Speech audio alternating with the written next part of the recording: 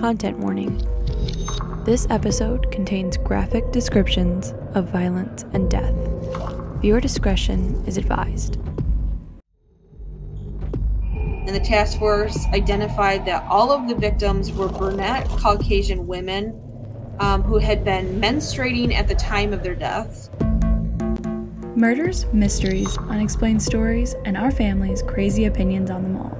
Join us now. The Family School of Thought is in session. Hey, everybody. Thanks for stopping in again this week. Hope everybody's having a great week. Cassie, what's the weather like out there in Portland? I'm sure you'll be just surprised to hear this, but it is still hot. The world is still on fire, and it is hot out here. It's about 80, so it's not like as bad as it could be, but we're starting to get like muggy weather because it's just hot and humid, and it won't go away. All right. Jess, how's the weather where you're at? A little muggy. I was hoping for some rain. We had some nice thunderstorms last night, though, so that's always a we had a pretty good storm last night. Mm-hmm. We keep getting promised rain, but it has not happened yet. So, but I gotta say, here in Michigan, I feel like we're, and I shouldn't even say this out loud, but I don't think that we've had the normal hot summer that we usually have. Everybody else in the world seems to be having it, but we're not. Are we? Or is it me? No. Temperature-wise, it hasn't been super hot, but it's just been so humid and muggy. But has it not been a really hot so far? But it's been nice. Summer's over.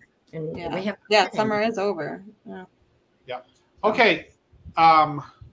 Jess, why don't you start us out with some history facts? Yes, I got a couple history unexplained mystery facts. This is the History Unexplained Mysteries daily calendar for anybody that is wanting to know where I get these facts if you've been following along with us. So the first one is Tucker's missing cross. That was discovered by an explorer, Teddy Tucker, in 1955. The relic known as Tucker's Cross was discovered in the waters off of Bermuda within the remains of what is thought to be the Spanish ship San Pedro, and the cross was constructed of gold with large, brilliant emeralds embedded into its face. Tucker, a seasoned treasure hunter and a Bermuda local, sold the cross to the government of Bermuda, which placed the item in a museum. The cross sat in the museum for 20 years until just before Queen Elizabeth II was set to visit the museum. It was discovered that the original piece had been stolen and a replica had been put in its place. Authorities from the government of Bermuda, the FBI, and Scotland Yard all participated in an investigation, and experts believe a professional art thief orchestrated the job, considering the care that went into obtaining the and replacing it with a replica. So, a gold and emerald cross that was discovered from the Spanish ship San Pedro was put into a museum, but right before Queen Elizabeth II went to go visit the museum, they noticed that it was replaced with a look-alike. That's all that's... Well, at least they're not after. Oh. Right. Right? Yeah. Well. This is mine. So, there's that. The second one that I have, I think we all kind of know this, either by its story or from the movies, but this is the Flying Dutchman. Please tell me you guys have heard of this. Yes. So, but I thought, it's interesting. So the maritime legend of the Flying Dutchman has been shared by sailors since the 18th century, and legend claims that in the mid-1600s, Hendrik van der Decken, his ship and its crew were doomed to sail the ocean forever.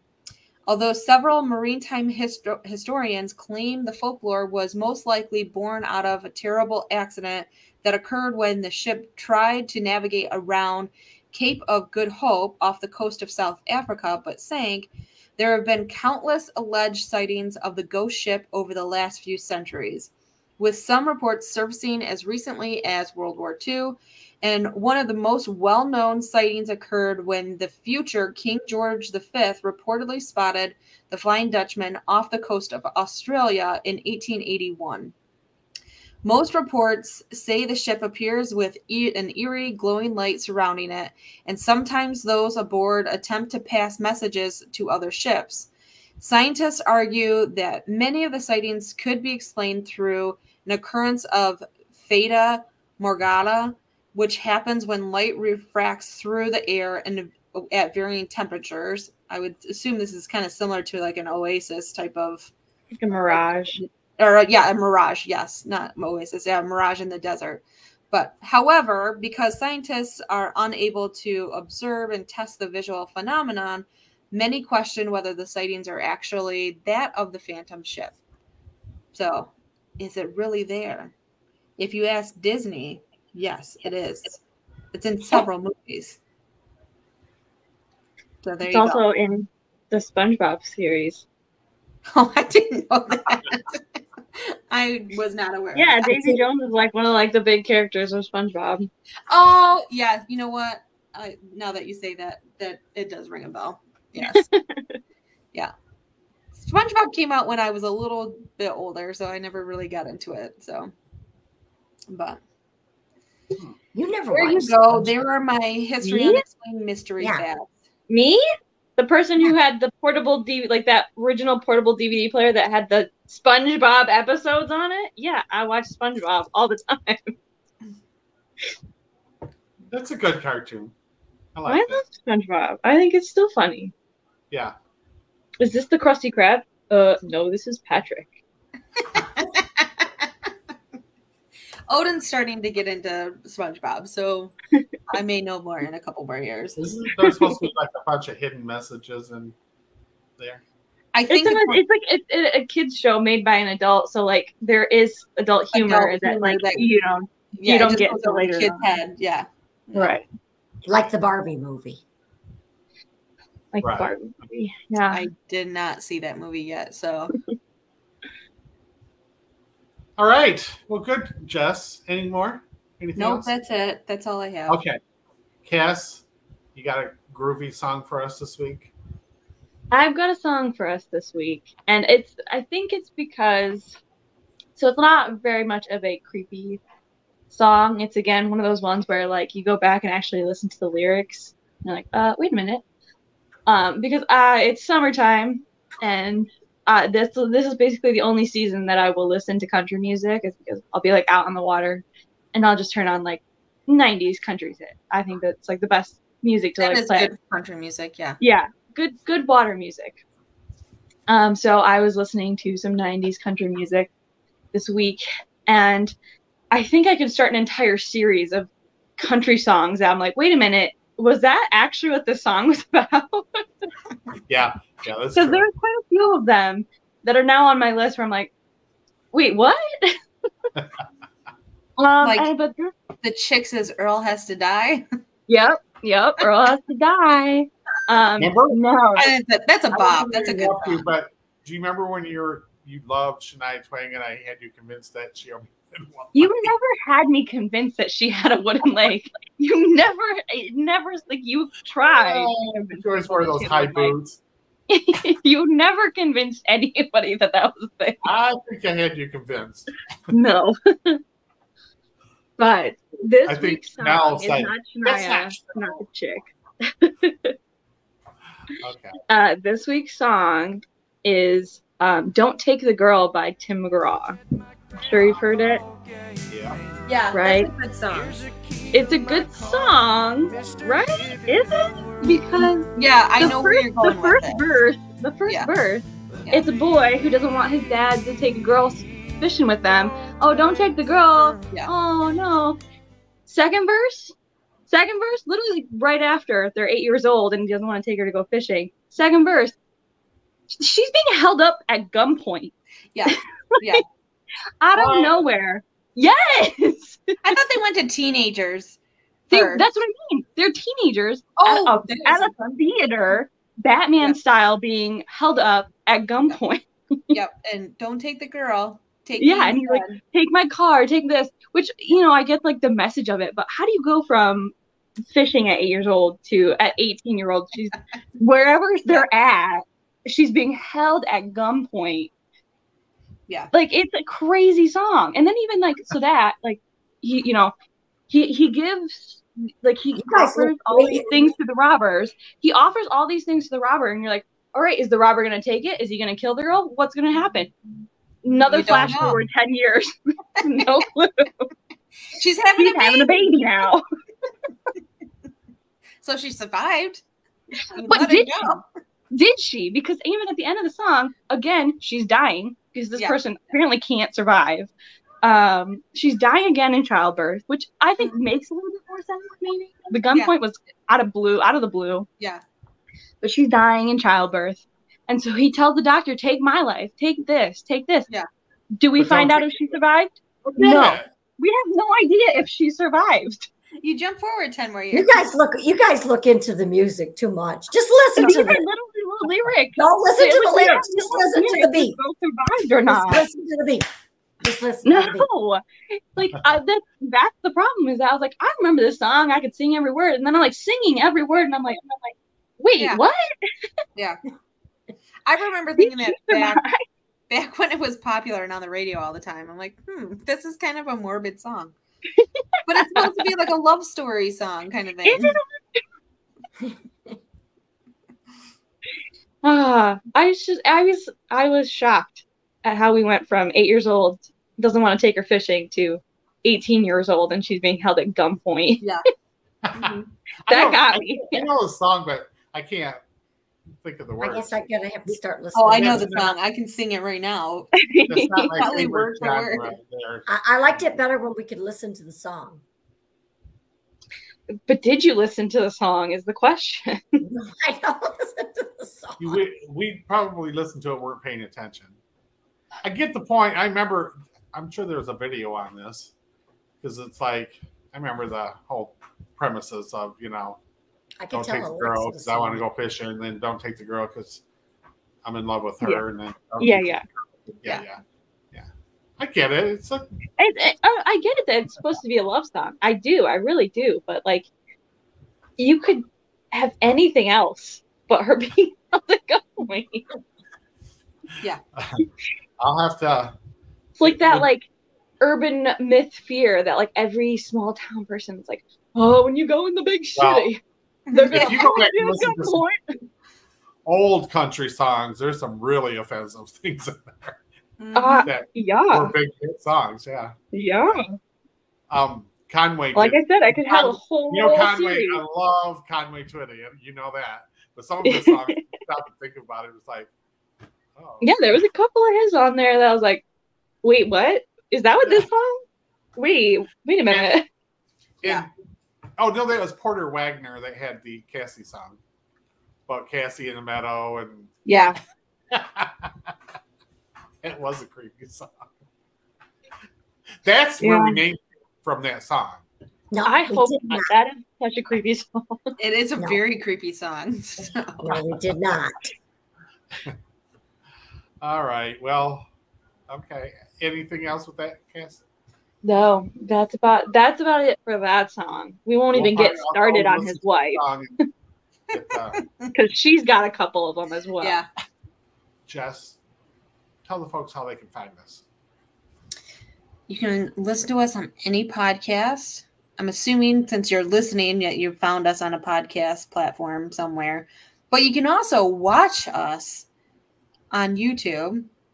But any podcast that you want to listen to, have us join your car rides. I'm sure you want to listen to us bicker on your car rides. Maybe you want to listen to us right before you're going to sleep. Listen to those murder stories. You're awake. On long trips. I'm sure our voices are very soothing. Yeah, very soothing. Or if you want to feel like, put us in your living room, on your TV, make us part of your family, get us on YouTube at the Family School of Thought. Subscribe. Click that like button. send us an email at thefamilyschoolofthought@gmail.com. Very good. Very good. I'm Okay. always looking for recommendations, so send them my way. Send those recommendations. I will give everybody out there a little hint. Well, I'm not for sure we're doing this, but if you guys want to catch up on Donnie Darko, it might come in handy soon. Yeah. Maybe soon. We Couple talked weeks. about it at our last podcast. Yeah. We cut it out. Oh, did we? Okay. Because I think we there's something on basically the- told the I think entire there's story of Donnie Darko, so I had to cut it out. So preview if you're interested. Anyways, if you guys watch, if you get a chance to watch Donnie Darko before, I don't know when that will play, but get familiar with that movie. I think we're going to do an episode on it. Okay. We might be discussing. Right. Discussing that. Yeah. Okay. All right. So it is Jessie's turn, right? Yes. I have I can't talk today. I have a Michigan murder story. A murder. There's more of those than I thought there were. There Oh, are. there's a ton, isn't there? There Yeah. are. This one is very interesting. I had no clue about it. And I don't know how it's not more well known. But so this is the killer, John Norman Collins. He is known as, he's got many aliases. One is the Michigan murderer. One is the Ypsilanti ripper and the co-ed killer. So he had multiple names. This happened in the 60s. So the Michigan murders, it was a series of highly publicized killings of young women that were committed between 1967 and 1969 in the Ann Arbor, Ypsilanti area, which is southeast Michigan for our viewers that aren't familiar with Michigan. But it was by the individual. He had those three names. I think he had like the Ann Arbor Ripper as well too, just because of the location. Which is a college town, by the way. Yes, Ann Arbor is where the University of Michigan is located. Killer. Ypsilanti is right there. It's very close. So, so the Ypsilanti Ripper, the Michigan murderer, and the co-ed killer, all the same person. John Norman Collins. So he targeted young women. Often they were college students, which that's why he had the nickname the co-ed killer. His victims ranged between the ages of 13 and 21, and they were all abducted, raped, beaten, and murdered. And they were typically murdered by stabbing or strangulation. And with their bodies, some of the bodies of the girls were mutilated after they died. And then they were discarded. All the bodies were discarded within a 15-mile radius of each other in Washtenaw County, Michigan. So in the 2 years, he had at least 7 victims that we know of, or that have been kind of confirmed. I think 6 or 7. We'll get to that one. 6 or 7, but that have been kind of confirmed. He was arrested and convicted of only 1 murder. So there was at least 7 victims, only convicted of 1, which is the last one that he committed. And I'm going to put this out there. He was not very smart. I mean, we've talked about murderers that like serial killers in the past. Most of them are kind of smart and like strategic. I feel like he was trying to get caught, or he just didn't care. Maybe he was just that much of like a narcissist that he thought he could get away with it. But this one is a story of like, unfortunately, the police department didn't do its job. So getting back to the story, not my opinions on this one anymore, but he was arrested 1 week after his final murder, and he was sentenced to life in prison for that final murder. And he was sentenced on August 19th of 1970. He is still incarcerated. at the G. Robert Cotton Correctional Facility.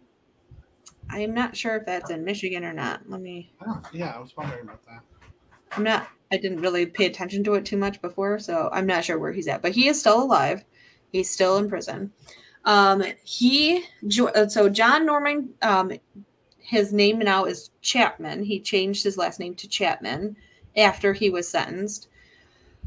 He was born on June 17th, 1947. And he was born in Windsor, Canada. He had 2 older siblings, a brother and a sister, and his father abandoned his mother and the children shortly after John was born. His father was reportedly a very abusive alcoholic, and when his mom remarried for the second time, she remarried again to another abusive alcoholic. And when John was 2, his stepfather threw him across the family vehicle in a fit of rage that was aimed at John's mother. And on other occasions, his stepfather provoked an argument with another man who then put a gun on him. And to defend himself, John's stepfather used the then 4-year-old John as a human shield. So not a great upbringing. In 1951, his mother left his stepfather and moved the 3 children to Detroit, Michigan. And then she remarried again for the 3rd time. She married William Collins, who adopted all 3 kids. And he was also an alcoholic and was frequently very physical and abusive. Back up to, he changed his name after he was sentenced to his last name to Chapman, which was his father's name. So when he got adopted by the 3rd husband, his last name was changed to Collins. So he went back to his biological father's last name. So kind of back up on that one. And then by 1956, John's mother and William got a divorce. And despite all this, he was, in like his childhood leading up to this, he was an honor student. He was the captain of the football team. He was the star pitcher at his high school baseball team, and was, by all accounts, a very popular and successful student throughout his high school career. In 1965, he began to study education at Eastern Michigan University, which is, I believe, it's located in Ypsilanti. It is. Yeah, it's right there. Right there. Yeah, it's right there. But so he started studying at Eastern Michigan, and he was in a fraternity, but he was kicked out due to suspicions of him stealing. And he was a successful student and relatively popular on campus. He dated lots of young women. So he was kind of that picture perfect all-American boy kind of thing. But many of the women that he dated often said that he was angry and sexually aggressive. And then during his sophomore year, his grades began to drop, and he was accused of cheating in a class, and he was accused for other petty thefts around campus. And then in 1966, John learned that his sister was pregnant by a man other than her husband, and he became enraged, and he beat the man up until he was unconscious, and then he beat his sister up and then called her a tramp. So that is like the backstory of John Norman Collins / Chapman. Soon after that, this is when we know he began his killing streak, I guess you want to call it. So the first known victim that was linked to the Michigan murderer, John Norman Collins, was 19-year-old Eastern Michigan University accounting student named Mary Therese Fleazar. She was last known to be seen alive on the evening of July 9th, 1967. And she was seen by a neighbor walking towards her Ypsilanti apartment. And the neighbor twice observed a man with blue-gray Chevrolet slowing to a halt beside her and beginning to talk to her. And each time she had shaken her head and walked away from the car. Later, her nude body was found by two 15-year-old boys on an abandoned farm in Superior Township on August 7th. So, like, we're right on the timeline for this one. I didn't realize. Kind of perfect, you know. August 7th. We're kind of on the anniversary of some of these. So sorry, got off track on that one. Her body was found on August 7th by two 15-year-olds, and she was identified by her dental records the following day. Her corpse was so badly decomposed that the pathologist who examined her remains was able to determine that she had been stabbed, but even though it was decomposed, they were able to determine that she was stabbed approximately 30 times in the chest and abdomen with a knife or other sharp object, and that her feet had been severed just above the ankle. The thumb and sections of her fingers of one hand were missing, and one forearm had been severed from her body. These severed appendages that are like her fingers and her forearm, they were never found. Nobody ever knew what happened with them. And despite the advanced stages of decomposition of her body, the pathologist was also able to locate multiple lineal abrasions upon her chest and torso, indicating that she had been extensively beaten before her death. And although the police theorized that Fleazar had been raped, the advanced state of her body, the decomposition of her body, it really kind of erased all of the evidence on it. You know, like they couldn't conclusively say that she was assaulted. A detailed examination of the crime scene revealed that the body had been moved 3 times throughout the month that it had laid undiscovered. So initially, the body had been laid on top of a pile of bottles and cans obscured from view by elder trees. And then before it was later dragged about 5 feet from that location into a field where it had remained exposed throughout much of that time, but it laid undiscovered. And then shortly before the body was discovered, the murderer went back and had returned to the body and moved it another 3 feet out, so it was more visible. Again, this is where I'm saying that, you know, like, I feel like he was like trying to get caught. You know, he went back to the body multiple times. He didn't try to hide it. He tried to make it so people would find him. Literally going back and going like, really? You can't see and it? Nobody found any DNA to convince well, this was back in the 60s. So like when her body was so decomposed by this point, because it'd been laying out in this was in July and August. So it'd been laying outside in the elements for about a month.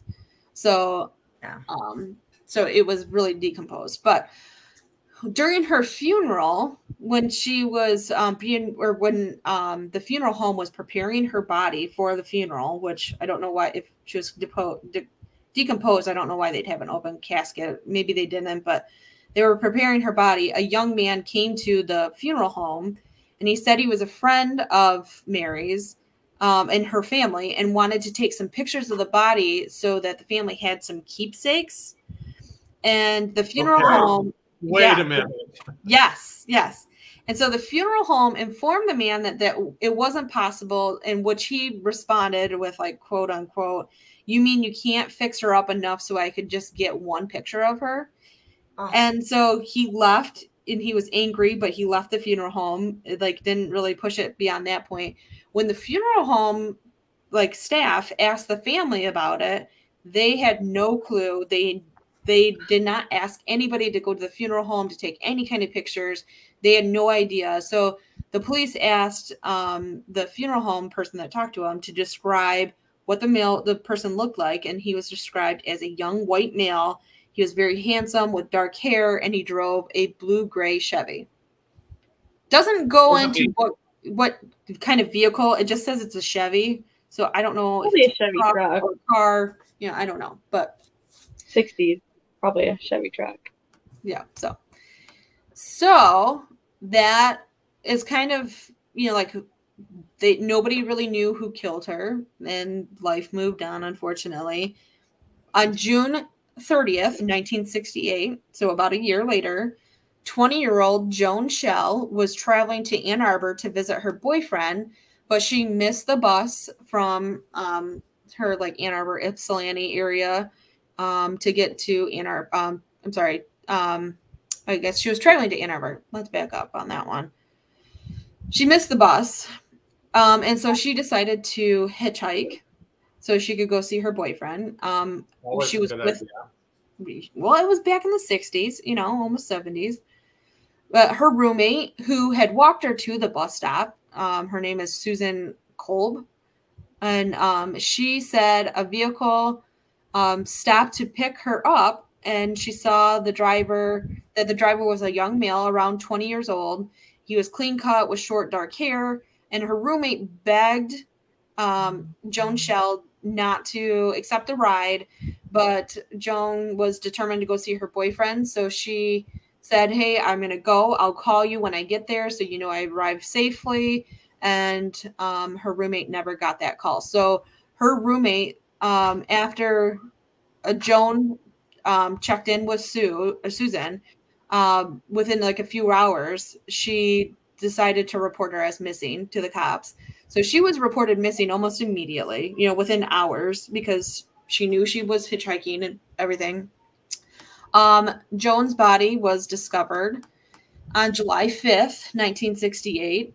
She was partially decomposed, and her body was mutilated. And it was found by a construction worker on the Ann Arbor roadside. She had been raped and then stabbed 25 times with a knife, estimated to have been measured about 4 inches in length. Several of the wounds had punctured her lungs, liver, and some arteries. And with one additional wound inflicted behind her left ear, fracturing her skull. So she was stabbed in the head as well. In addition, her throat had been slashed, and her mini skirt had been taken off and tied around her neck. Although Joan had been dead for several days, her entire lower body was in remarkably preserved conditions, whereas her head, shoulders, and breasts were in an advanced state of decomposition, leading the pathologist to conclude that her body had been stored in a naturally cool environment, but with the upper third of her body exposed to the natural heat. And then the lack of blood beneath her or near her corpse, plus the testimony of eyewitnesses, that led the investigators to determine that Joan's body had laid in its present location for less than 24 hours, and her murderer had likely driven to that location to dispose of her body before making efforts to conceal the body with clumps of grass. So again, he moved the body, didn't really attempt too hard to hide the body, but kind of hid her a little bit. But her body was put in that location and found less than 24 hours later. So I feel like he's every time was just trying to, this is my opinion for entertainment purposes, I guess, but my opinion is he put it in locations so that they would be discovered.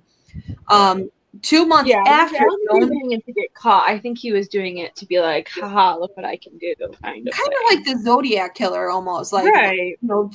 I don't feel like he was smart enough. But I don't know. So 2 months after Joan's murder, police inquiries produced 2 further eyewitnesses for her investigation, and they both stated that they had observed Joan walking with a young man along Emmett Street, where she and John Norman Collins both lived, and this was on the evening that she disappeared. So we have 2 eyewitnesses that told the police that they saw her walking with Collins, John Norman Collins, on the street that they lived on at that time. And then the police were told that the man seen picking up Joan looked very similar to her neighbor, John Norman Collins. And he was matched to the sketch of a man who was asked to take pictures of. He was the sketch of the man that the funeral home director kind of gave his interpretation of the police for Mary Flazer's funeral. So he matched that description as well. I don't think I said that very clearly. I'm sorry. But the police questioned John Norman Collins, and he denied knowing who Joan was. And he said that he spent the weekend that Joan disappeared with his mother in Center Line, Michigan. And the police believed him and didn't verify his alibi, didn't go any further. They just trusted him on his word, and they moved on. Even though they had, eyewitnesses and multiple eyewitnesses really that kind of showed his description. So, March 20th, 1969. So, about 7 months later, a 23-year-old University of Michigan law student, Jane Louise Mixer, disappeared. And she had posted a note on the college bulletin board asking for a ride across Michigan to her hometown in Muskegon. And she had recently become engaged, and she was wanting to travel back home to tell her parents about the engagement and her plans to move to New York with her fiance, soon to be husband. Her body was fully clothed and covered with her own raincoat, with a copy of the novel Catch-22 placed by her side when she was discovered in a Denton cemetery in Van Buren Township. Jane's autopsy and murder scene revealed many differences from the murders of Mary and Joan. And she was found, one, fully clothed. She had also been shot twice in the head with a .22 caliber pistol. There were no signs of any sexual assault for her case. And despite these facts, that really, like, the murder scenes didn't match up with the other two, and she was not subjected to a sexual assault. The fact that her tights had been lowered to expose her thighs, and she was wearing a sanitary napkin or like a pad. Mm-hmm. It was suggested that there was a sexual motive behind the murder. And although the victim had not been beaten or stabbed or mutilated, her student status, along with the tying of a garment around her neck and the proximity of her abduction and murder, led the investigators to tentatively link her murder to those of Mary and Joan. And indicated that there was a serial killer on the loose in Michigan. And that kind of really put that serial killer status out in the public for that. This was like serial killers. I mean, we have like the Zodiac killer, but this was before, Ted Bundy or Jeffrey Dahmer or John Wayne Gacy. So the term serial killer wasn't really wildly known by this time. So it kind of, I think at this point, it really like started freaking everybody out a little bit. But 4 days after the discovery of Jane Mixer's body, on March 25th, a surveyor discovered the nude and mutilated body of a teenage girl lying upon a blue jacket behind a vacant house on a remote rural section of Earhart Road. And it was just a few hundred yards from where the body of Joan Schell had been discovered 8 months previously. Investigators called the crime scene and noted a dramatic increase in the savagery exhibited against this victim, which is the teenage victim. And with one investigator describing the injuries inflicted upon the victim as being the worst that he had seen in the 30 years of his police work. The subsequent autopsy revealed that the victim had died of numerous fractures covering 1/3 of her skull and one side of her face, and all which had been inflicted with a heavy blunt instrument.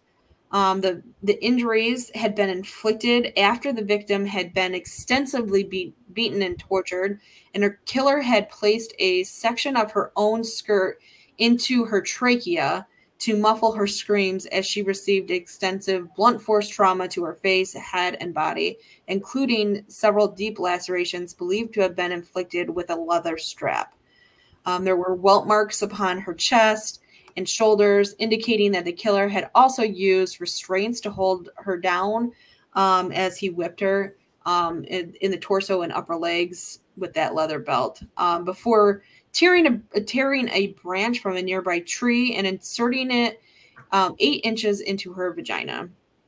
Blood spatters and then the churned up soil close to the crime scene indicated that she had been beaten close to where her body was discovered and that she may have attempted to escape her attacker. This victim was identified as a 16-year-old Romulus high school student, Marilyn Skeleton. And she had disappeared while hitchhiking in Ann Arbor. She was last seen alive outside of a drive-in restaurant in on Washtenaw Avenue 2 days before her body was discovered. Although the autopsy report indicated that Marilyn had died between 24 and 36 hours before her body was discovered. And then following the discovery of Marilyn's body, authorities formed a coordinated task force from 5 different jurisdictions. And the task force identified that all of the victims were brunette Caucasian women who had been menstruating at the time of their deaths. And the police found that all of the victims had similar wounds that had something tied around their necks, linking all 4 murders together. All the girls were on their period? All the girls were on their periods. Now, how would he know that? I don't know. I have no idea. I can't tell you that. On April 16th, 1969, another body was found. This time, it was identified as the 13-year-old Dawn Louise Basum, and she was found on an old dirt road, basically, in Ypsilanti. She was dressed only in her blouse and bra, and those were pushed up to her neck, and she was stabbed numerous times in the chest and in the genitals. She had slash wounds on her torso, breast, and butt, and she was also strangled with an electrical cord, and a handkerchief was placed in her mouth. There was no conclusive evidence of sexual assault with her. Doesn't mean that she wasn't raped, but there was no conclusive evidence that she was. So, Dawn was a middle school student at the time of her death, and she was last seen in the night before her body was found, walking home from a friend's house less than a mile from her house. Her sweater and other items of clothing were later located in an abandoned farmhouse near where her body was found.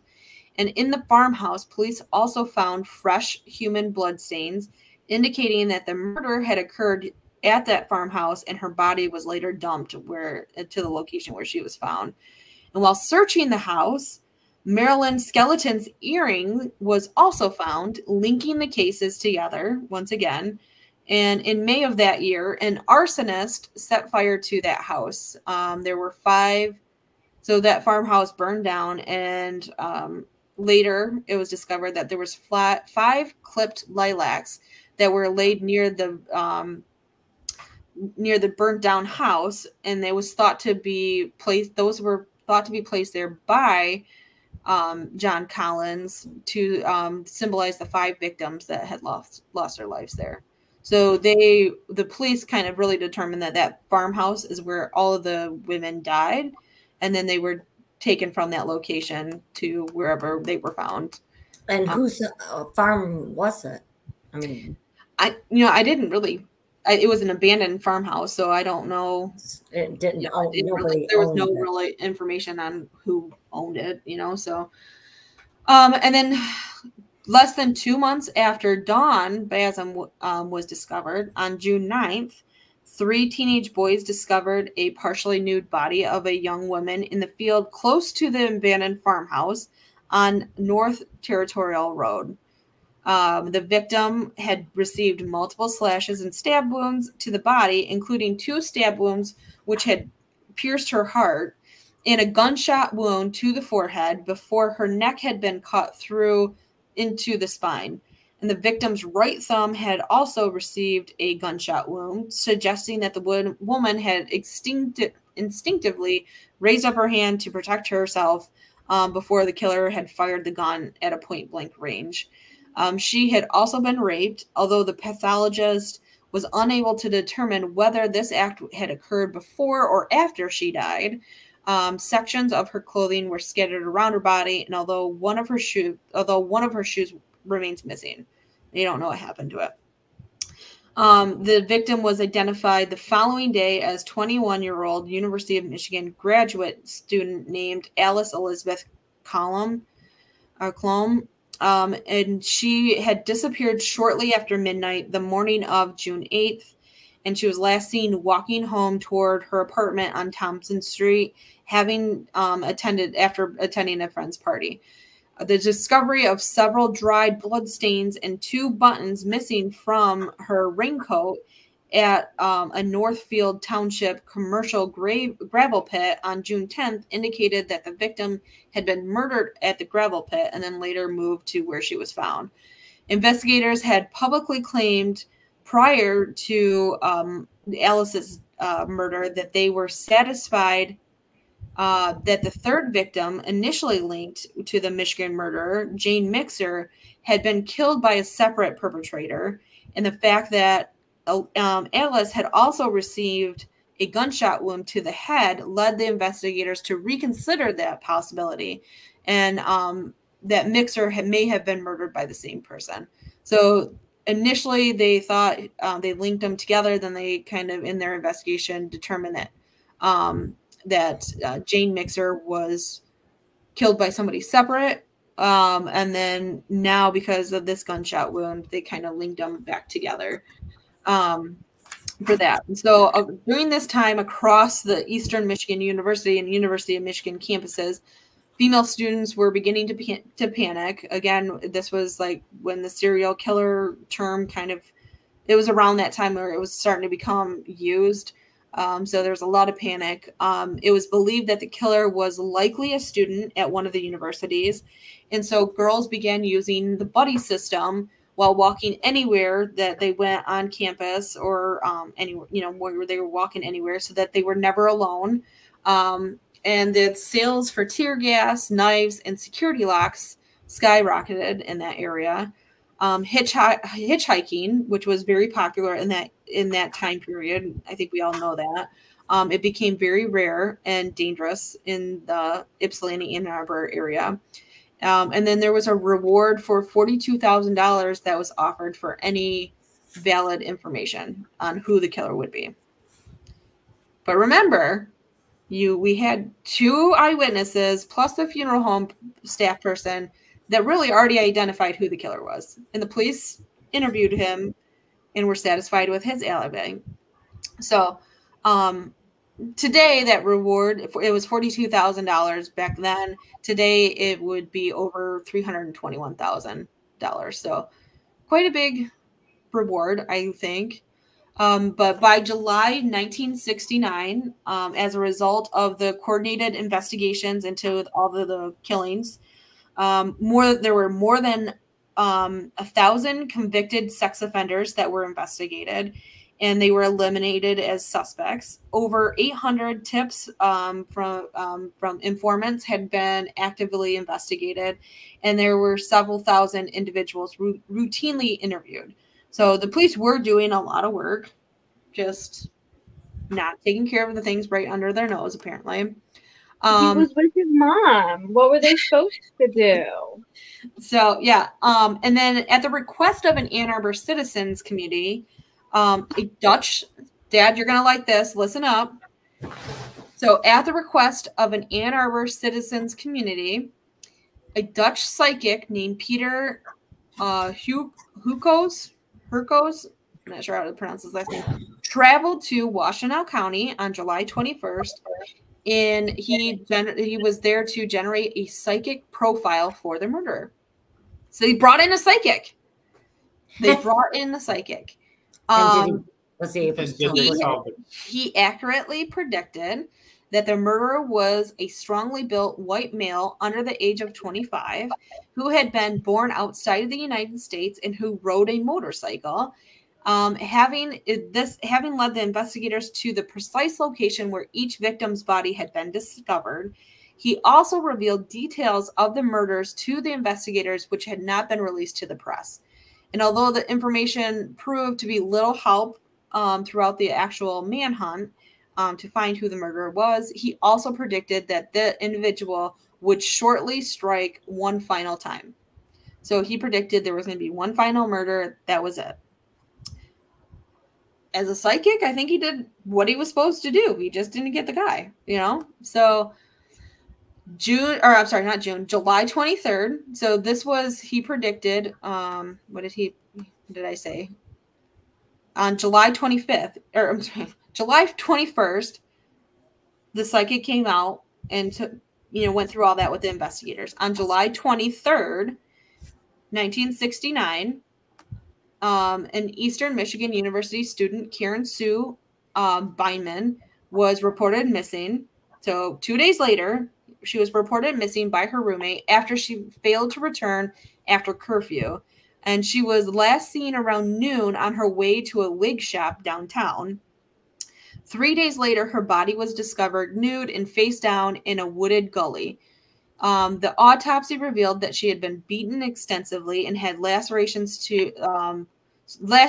so severe that nearly all of her skin on her breast had been removed.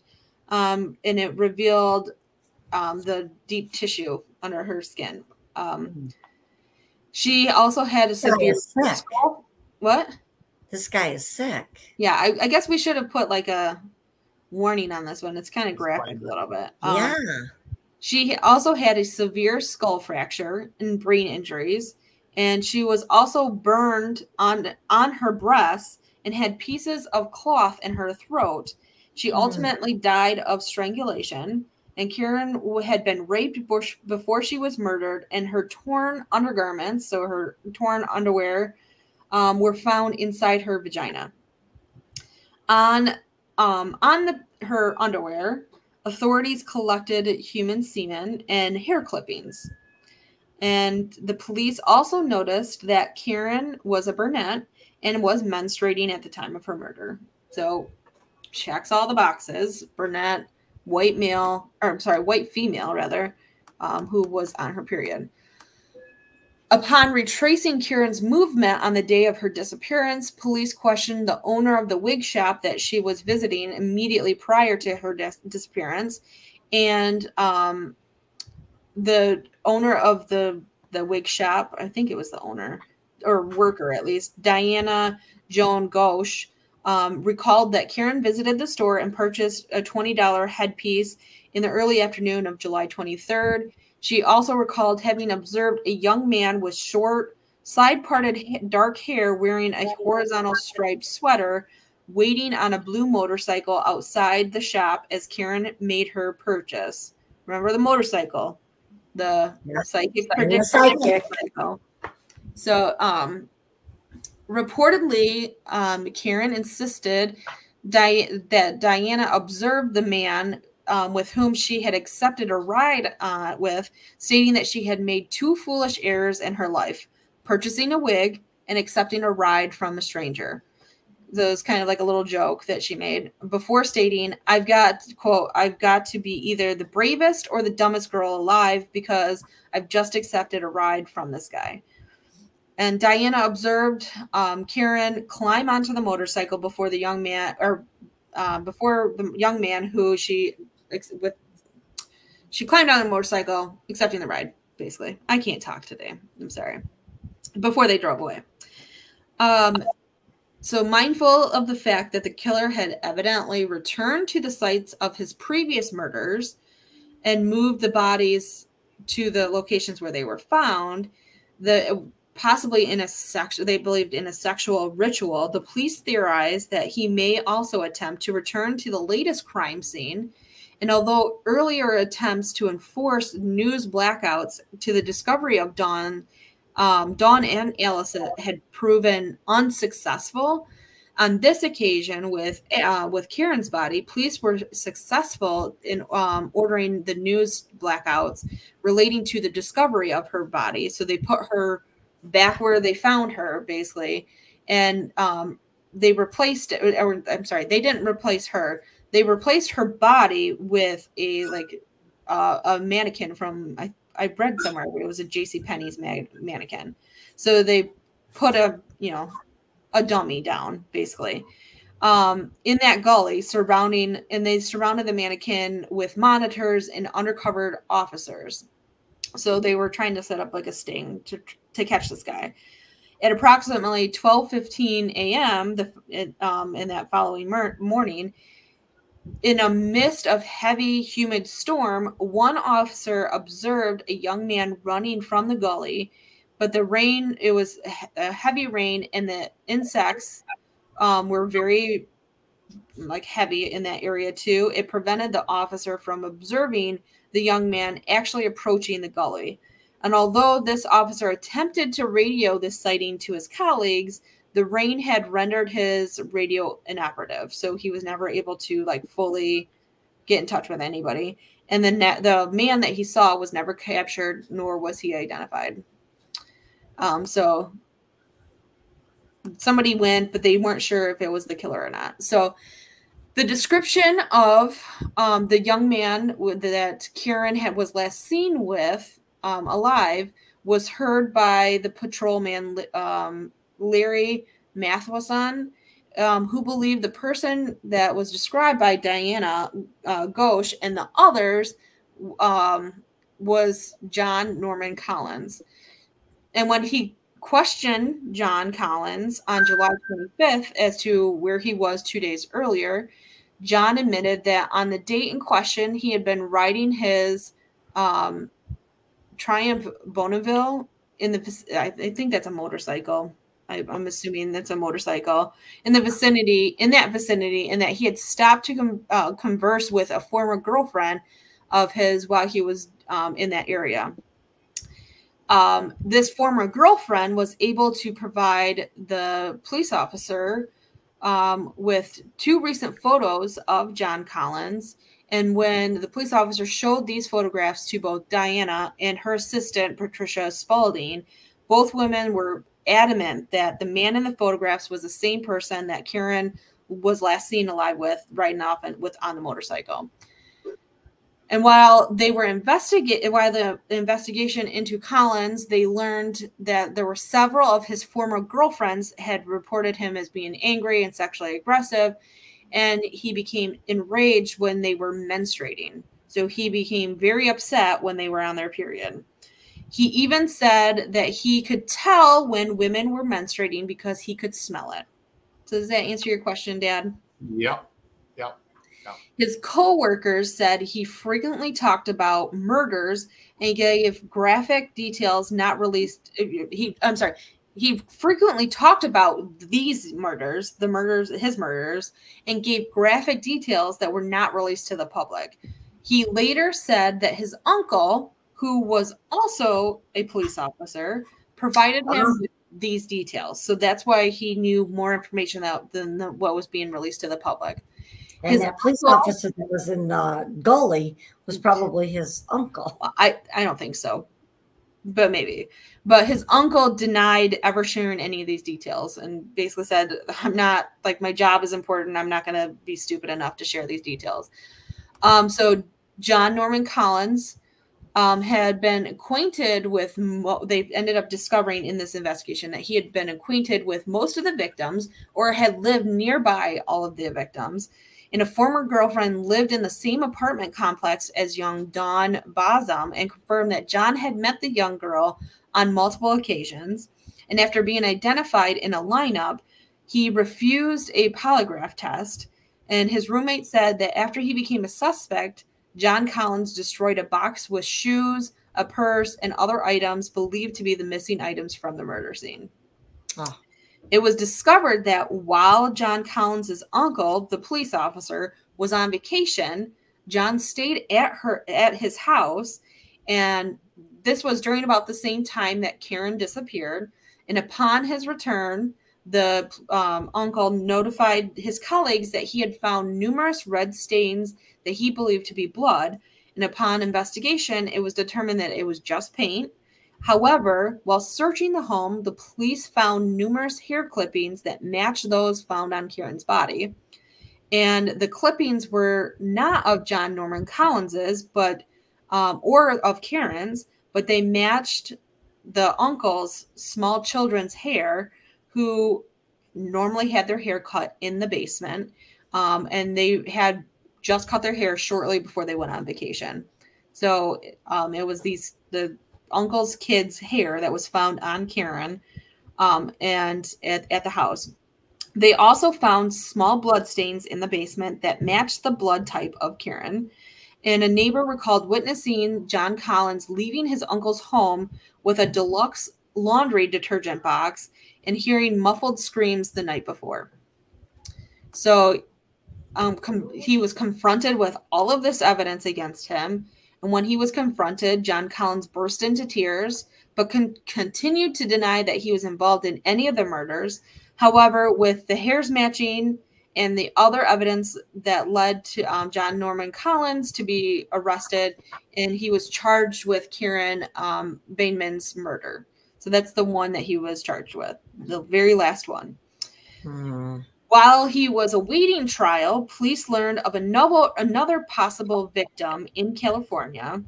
On June 30th, 1969, a 17-year-old Roxy Ann Phillips was murdered in Salinas, California. I don't know if I pronounced that city right, but Roxy had informed friends that she had a friend named John who was attending Eastern Michigan University.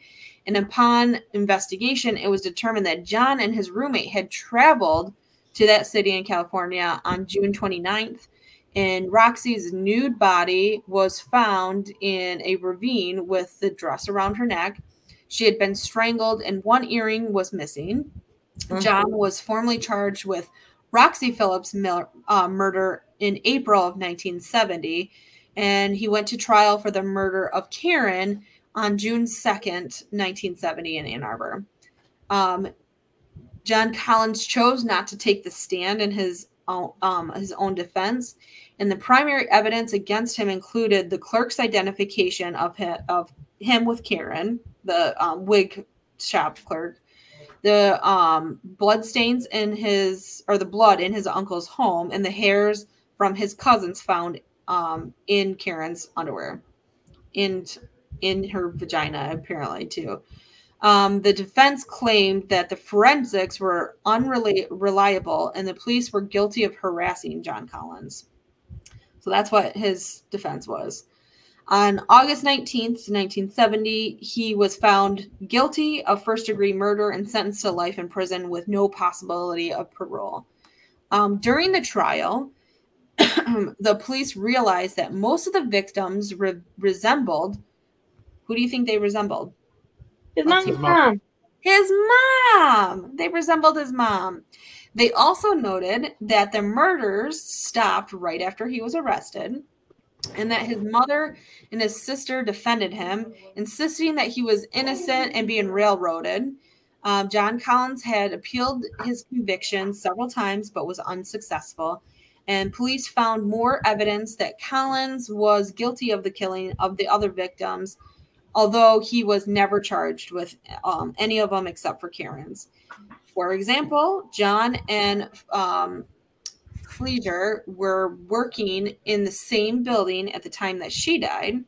And another witness said that he saw Joan Schell with Collins the night of her disappearance.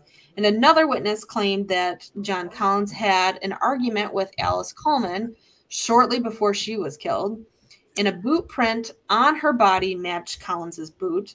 Around the time of Roxy Phillips's murder, John was treated in California for for an outbreak. This is a medical term I don't know how to pronounce, but he had an outbreak from poison oak. So he had poison oak rash, whatever you want to call that. And Roxy's body was found in a patch of poison oak. Oh. So, yeah. In 19, this is again, like, he was not smart. I feel like he was trying to get caught. He just wasn't, I don't know, whatever. But in 1980, right, I think maybe he's just that big of a narcissist that he thought he could get away with it. I was gonna say, it sounds very narcissistic. Yeah. Even like the poison oak thing, like, I don't think it would be like him not realizing it. I think he's just be like, no one would ever connect the dots. Yeah, there. Right. They won't connect the dots on this. Yeah, I don't know. So, and then in 1980, John changed his last name to Chapman. I already kind of said some of this. It was the last name of his biological father. He is a dual citizen of the United States and of Canada. And he requested to be transferred to a prison in Canada instead of the United States. And that request was originally granted, but it was reversed in the wake of public outrage when the public learned that Canada would likely parole him. So I think he probably was smart enough to figure that one out. And, let me get transferred to Canada, and then I can get paroled and be free. So, and start all over again. Right. Exactly. Yeah. So he's still in prison. He's still with no parole, no possibilities of parole. But in July of 2005, there was DNA evidence from the murder of Jane Mixer was identified that John Norman Collins was not her killer. The killer was actually 62-year-old Gary Lederman, who was a former nurse, and he was identified as the killer and charged with her murder. Jane's murder was significantly different than all the other murders by John Collins, and because she was found clothed and she was shot.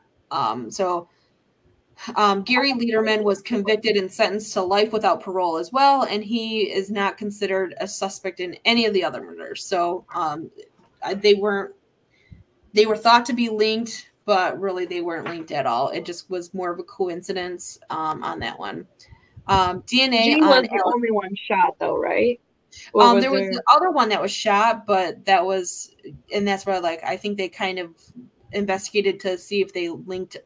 So there was two killers rather than one, but right. So that wasn't explained. But the DNA of Alice Coleman's clothes was a positive match for John Norman Collins, and to this day he continues to deny his involvement with the crimes, but he has exhausted all of his appeals. So he is rotting away in jail, or in prison rather, not jail. Well, good. He needs to be. So that is the story. A very graphic story of the Ypsilanti Ripper / Michigan murderer / co-ed killer. I remember him being the co-ed killer. Obviously, I don't remember this happening, but early 80s, probably around 81, 82, 83, something like that. At work, we all read this book, and I can't remember exactly what it was called, but I know we went by the co-ed killer. Yeah. So Ted Bundy was also known as the co-ed killer, though. So that's the thing. Right. Well, is like this one was in Ann Arbor, I know, because we're not that far. And especially in 1980. Wasn't we lived Ted Ed Kemper was. Ed Kemper was. Okay. But anyways, so we all at work read the book. We took turns reading this book. So we discussed it, and it was really scary because it had lots of pictures, graphic pictures, and pictures of his car and stuff like that. Yeah, there was a lot. I found a lot of, like, the Wikipedia page for this. Was like, it's huge. I've never seen a Wikipedia page so big. So there was a lot of information. Oh, and also I forgot about this. I didn't write it down, so I don't remember. I'm trying to remember off the top of my head. supposedly there's being a movie being made about this one too. So there could be, or maybe they're a documentary or something along those lines where they're doing some kind of documentary or movie for this murder or this serial killer person. So, but I kind of wonder too, like, my theories on, like I said, he either is not smart or he is smart and he's just a narcissist and like thinks he can get away with it, or he continues to deny it. Like, does he have multiple personality disorder, you know, kind of thing? Just because he had a very rough childhood. I'm sure he like went into some coping mechanisms as a child. But I feel like, and again, it's not, I don't know if I remember the story right or not, but I feel like he had a lot of anguish afterwards for doing that. But something just took over him and he did it. And, you know, yeah. Each time he would really regret what he did. But then he also went back and then he moved the body every single time. Right. So, like, I think that's just something he probably said to get sympathy. I remember, again, I don't know if I remember this right or not, but it seems like there was a lot of focus on he was really trying to get caught. You know, he knew he was going to continue until he got caught. So he was like trying to. And that's kind of, I guess that's where I kind of feel like is that like he knew in his mind he wasn't doing good and was trying to get himself caught so that he could be caught, but also at the same time, I don't know. There's a really good book, detailed book remorse about it. I know that. And it was, like I said, this would have been early 80s when I was reading it. So. And I think, you know, because it mentioned in all the stories that, like, all the killings stopped as soon as he was arrested. And I think it was, like, at the point where, like, the police weren't 100% sure, which I don't know how, but they weren't 100% sure it was him. So that was, like, significant evidence that he was the killer because it's right. not, you know, but, like, really, like, going back to the very first one, he was identified from the very beginning, and police just kind of ignored it. So right, kind of sad.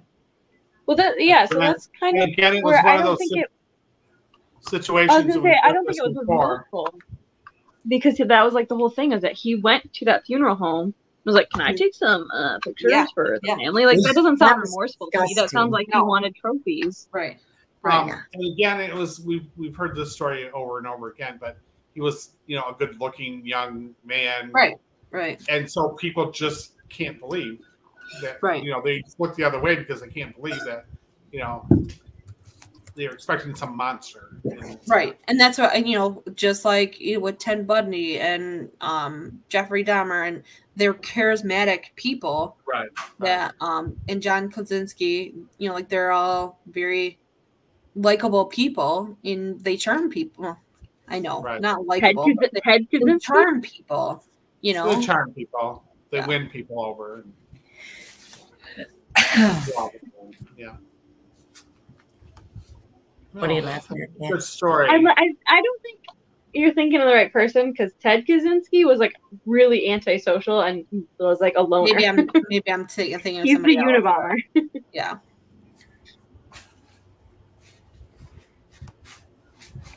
But there you go. There's my story.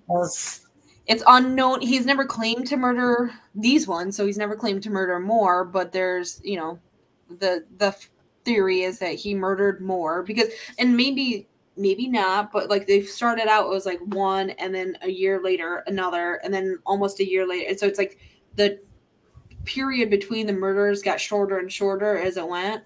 But I mean, also at the same time, I feel like, and I'm not a murderer, but like if you do it once, you're not going to wait a year to do it again, kind of thing. Well, it could be like that thing where he was, especially because he went to the funeral home, he was kind of like, well, I can't keep doing it. But then it was like every time he murdered and he didn't get caught, it was like, okay, well, I can get away with it again, and I can get away with it again, and a shorter time I get away with again. Yeah. And maybe with his first one, when he went to the funeral home, he didn't get a trophy where all the rest of them, he had a trophy. Yeah. So he did get a he probably did get a trophy because she was missing limbs. So Yeah. I'm sure he Yeah. got trophies. It was just that he wanted that And that could extra have little been in piece. his box that he destroyed. And Right. it said he destroyed it. I'm assuming he burned it, you know, like I'm assuming he did something along those lines, but I don't know. But that's my story for the week. There's some crazy people in our world. It's a little gruesome. Yes. Yeah. And it's all like I think we've talked about it before. In the Ann Arbor area. It's like crazy psychotic. Well, it's Yeah. like college, Eastern and U of M are there, and U of so M, there's yeah. a lot of young Mm-hmm. people there, and you know, it draws in that kind of person. Not Ann Arbor college campuses, I should say. Yeah. You just got to be careful wherever you're at. Yeah. It's just kind of crazy to kind of think about. And for me, like the girls using the buddy system, that was something that like when I went for orientation, I was told, make sure you use a buddy system, you know, and I think that was something that was created because of this murder or Yeah. these serial like the murders and everything. This story is brought up a lot when they're talking about serial killers and Mm-hmm. you know, I've never heard of it. I never heard about it until I think I saw this one like on TikTok. I think I've that's where I never got the seen it. idea. And then I'm like, holy cow, this is in Michigan. That's crazy. And then I like started doing the research. I'm like, holy cow. Yeah. Like I That's think kinda crazy. maybe I've heard the term Ypsilanti Ripper, but also like all of his names are basically well, he did it before a lot of people, but like it Yeah. seems like Yeah. a version of another, you know, Yeah. another Right. name. Yeah. And I definitely remember them talking in this book about the medium that came psychic and Yeah. really helped them solve it and stuff. Yeah. Yeah. There you go. They brought a psychic in. The psychic didn't help him solve, but they gave additional information. If there's a Hope that psychic there's out only there one that more would like left. to be a guest on our show, please let us know. Yeah. Right. Of course, we'd have to vent them somehow or another. Anyways. And the second they bring up a red car, you'd be like, good. That's Yep. it. You got the That's job. your I've it. already told Gotta that be story real. on this show, so if they bring that up, it's not going to impress me. There are things they don't know about me yet, so Mm. Mm-hmm.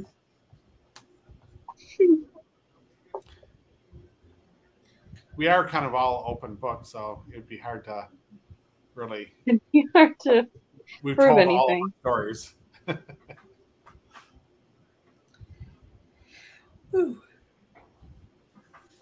Oh. There you go. Okay, well, good topic. Enjoyed it. I hope you guys liked that story. I'm It was going to have kind nightmares. It was kind of a long one. I didn't realize The, how the long it was book, until I the started. book was really scary. I mean, I remember it was really Yeah. scary. And again, like we were conversing about it at work, Yeah. you know. Oh, just Now I picked want to up read the that- book. I'm gonna have to look to see what Me too. the book is. So, but yeah, and I like that was. I feel like that was a long story that I just provided, and that was like Bare the minimum. highlights. Yeah. So there's a lot of information out there, but I don't know. So there you go. Go to sleep. Have sweet dreams. Yeah, right. Yeah. Okay. That's pretty scary. Maybe put a disclaimer at the beginning of this episode. Got some gruesome Trigger details. warning. Yeah, right. Gruesome. Well, anyways, remember we talked about Donnie Darko, and so Yes. if you guys have a chance to watch that movie, I think we might be discussing it and analyzing it. And Yep. somebody's got to watch the movie and not fall asleep. Yeah, especially since it's their week to discuss. So they have to start the conversation. Uh-huh. You All have right, to guys. understand the movie to speak about it. Well, it is a very good movie, and it's a good movie that every time you watch it, you see a different angle. Yeah. Yes. It really is more confusing the more you watch it. But I think I got it down pat. Okay. I think I got a good angle, and I just picked this up Actually, I didn't even pick it up. Somebody else told me. And I thought, yeah, that's it. So, anyways, don't want to give too much of that away. But anything else you guys want to talk about? Nope. Like, share, subscribe. All right. Thank you so much, everybody, for joining us. We look forward to doing this show every week. And we will see you next time. See you next time. Bye.